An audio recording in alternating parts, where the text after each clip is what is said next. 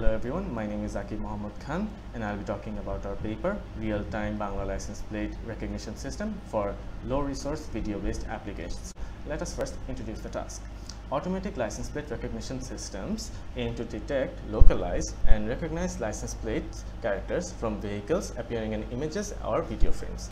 Now, for Bangladesh's perspective, there are currently no publicly available datasets for training such systems. So our main focus is to build a comprehensive image and video dataset which we can later use to train our system on. Furthermore, we aim to provide a system that can detect and recognize accurately and reliably in low resource environments without any requirement of GPU. Now, here is an example of an ALPR system for video feed. So for input, we will have video frames, and from there the ALPR system will crop out the license plate and finally give us a string as an output. Now, why do we need such a system? So for Bangladesh's perspective, there are a large volume of vehicles in the metropolitan areas of Bangladesh. So it is difficult to find a vacant parking slot due to the lack of optimized parking systems. So all of this condenses to our problem statement. Given a video feed of cars and motorcycles and other vehicles having Bangla license plates, can we teach the machine to identify and recognize license plates?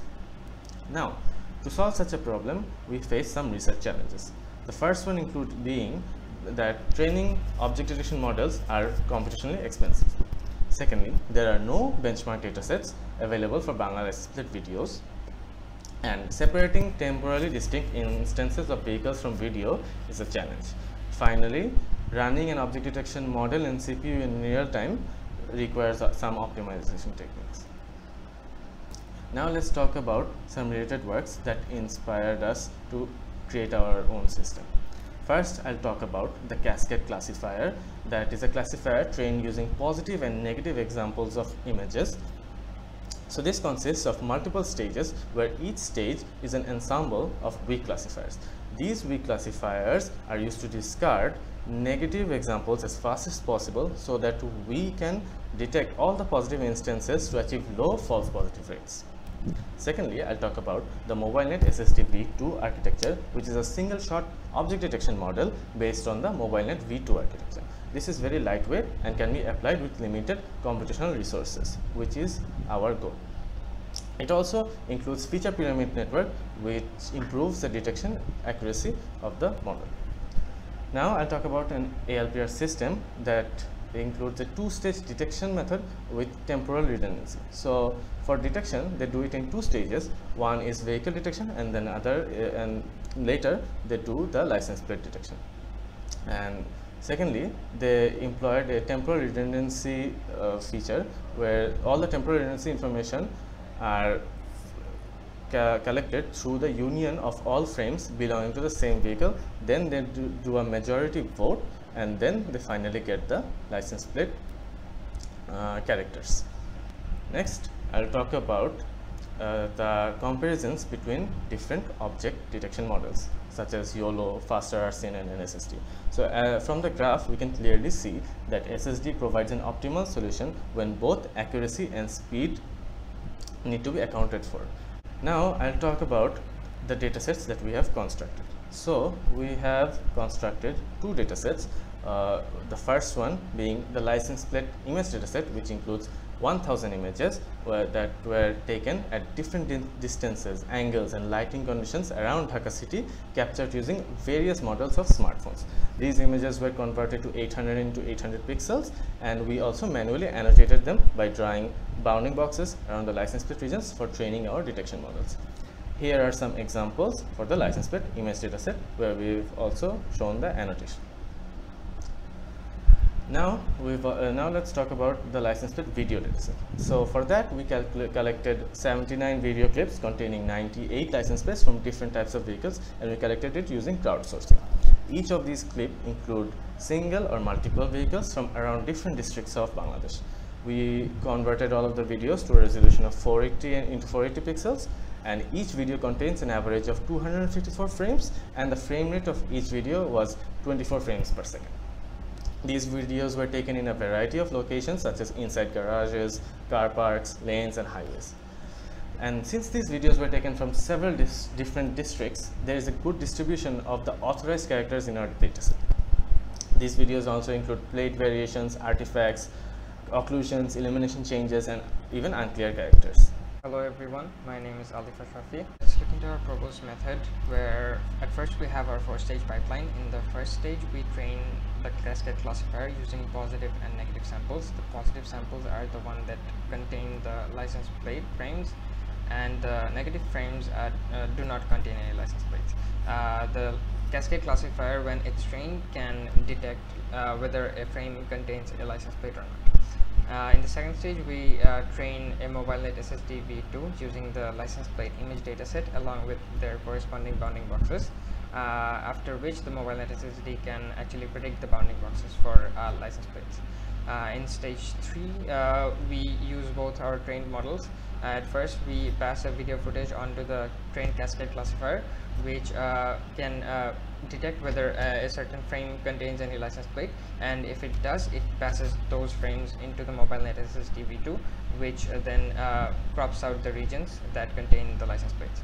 So we only store the 3 best instances for each license plate instance using the confidence score, and the 3 highest confidence valued instances are sent to the Vision API for the OCR predictions.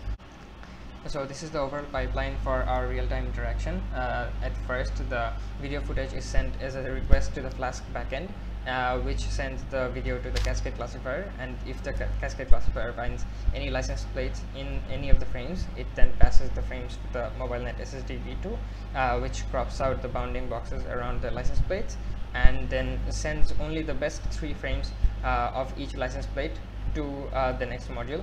So here the technique also takes into account the multiple similar frames for each license plate, because many subsequent frames will contain the same license plate.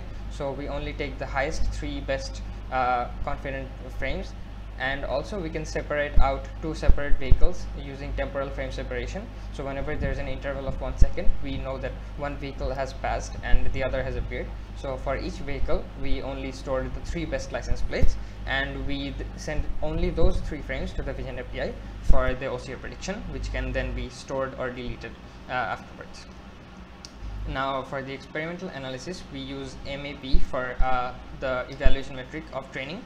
The MAP score is calculating the mean average precision of all the classes or overall intersection over union thresholds. For the evaluation of the character recognition, we use the Levenstein distance, which is actually the difference between 2 strings based on the number of operations such as insertion, deletion, or substitution that need to be performed on a target string in order to convert it to a reference string.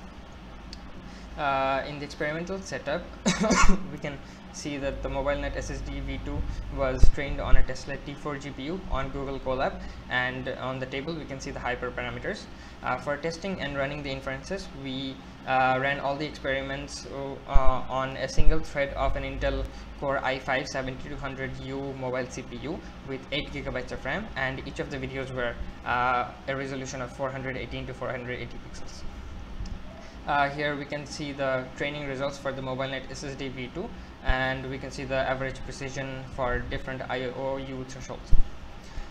In the ablation study, we can see that the YOLO v3 tiny model at first gave us a decent detection rate, but the frame per second was very low, so the inference speed need to be improved. So we used a cascade classifier as a filter to filter out the frames that only contained the license plates to be sent to the YOLO v3, and this actually improved our FPS or inference speed a lot, but still our detection rate and F1 score was not satisfactory.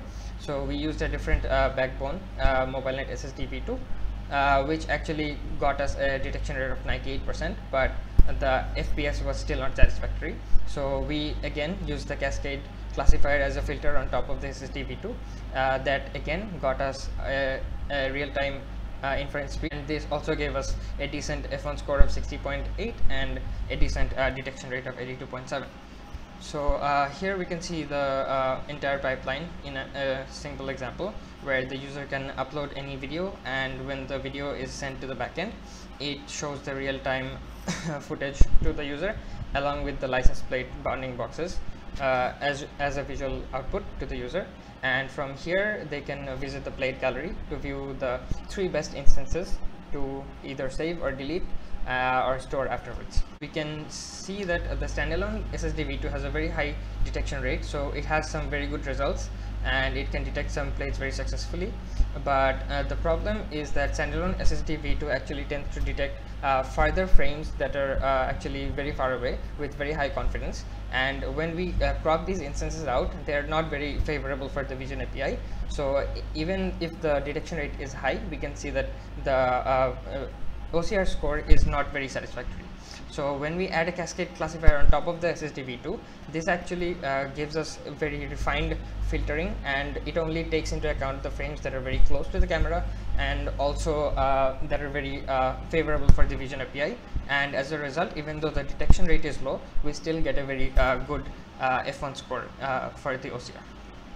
So in conclusion, we provide 2 Bangla license plates. One is an image dataset and one is a video dataset. We also propose a robust system that can detect license plates from video footage in low resource environments. It also consists of a method that can individually store temporarily separate instances of different vehicles appearing in the same video. And as a future work, we want to deploy our system in various real-life environments, and we also want to build our own license plate Bangla OCR system that can improve the recognition performance. And these are the references from the slides, and that will be all from us. Thank you very much for your time.